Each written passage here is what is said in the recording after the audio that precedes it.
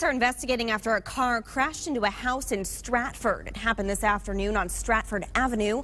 Police say a car hit a parked car and then ended up in the front lawn of the house. 3 people were in the car at the time. All were taken to the hospital. Police say it's too early to tell if speed was involved.